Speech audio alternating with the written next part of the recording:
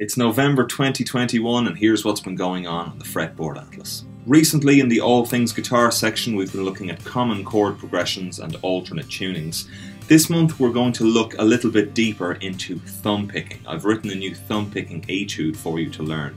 And this is going to cover position changing, diverging from set thumb picking patterns that we learn.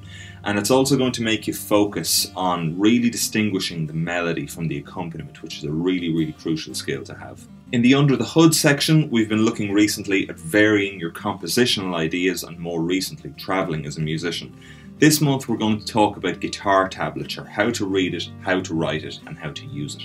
Over the last while in the Shane's Original section we've looked at tunes of mine like the Peacock Strut and Grove Road. Last month we looked at Koramantra.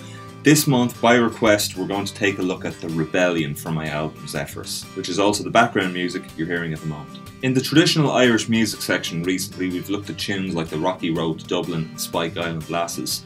What I want to do this month is to jump into variations in depth, because even though we've been covering them throughout learning all of these tunes, we haven't really talked in depth about where variations come from, how you can come up with your own variations, some of the devices that we might use in order to change melodies and accompaniments around to make them a little bit more interesting.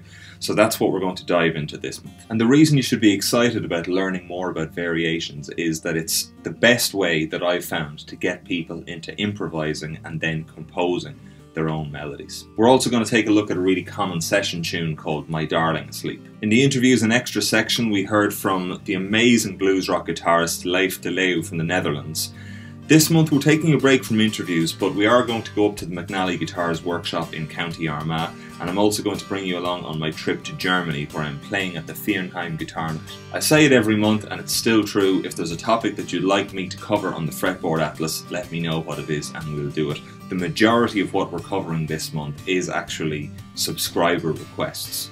So if there's any topic that is already on the channel, you want to learn more about it, or something we haven't covered at all and you want to start learning about it, let me know what it is on the channel and we'll get to it ASAP. So enjoy this month's uploads and I'll see you on the channel.